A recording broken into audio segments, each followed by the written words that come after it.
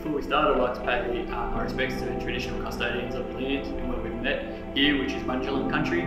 We need to respect the elders past, present and those of the future.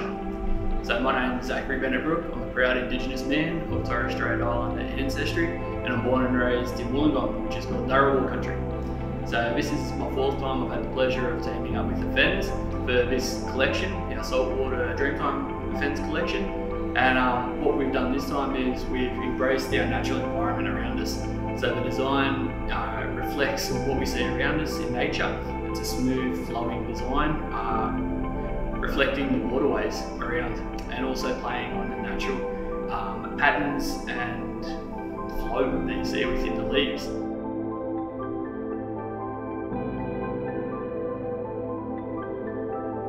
Got circular designs within inside the actual big design, which play on meeting places and symbolise people coming together. We've also got different hard edges just to play off the landscape that's around us. It's not always smooth, we have harsher parts of it, and then we've just done it in a really sort of natural tones, those earthier colours throughout it, just to represent what's around us.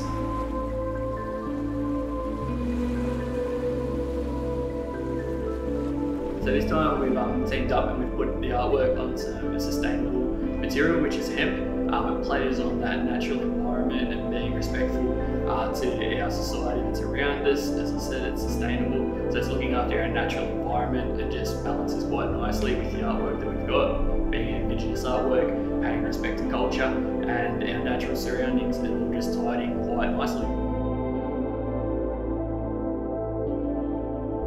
This is the fourth time I've had the opportunity to work with the Fens. They reached out years ago and we did our first collection. We built up that relationship, and then from there over time it's just blossomed and we've shared ideas and gone back and forth, and it's all about that mutual respect. They respect myself as an artist, I respect them and what they're doing, not just as a brand but looking after our natural environment, and yeah, it all just ties in quite nicely for this fourth collection.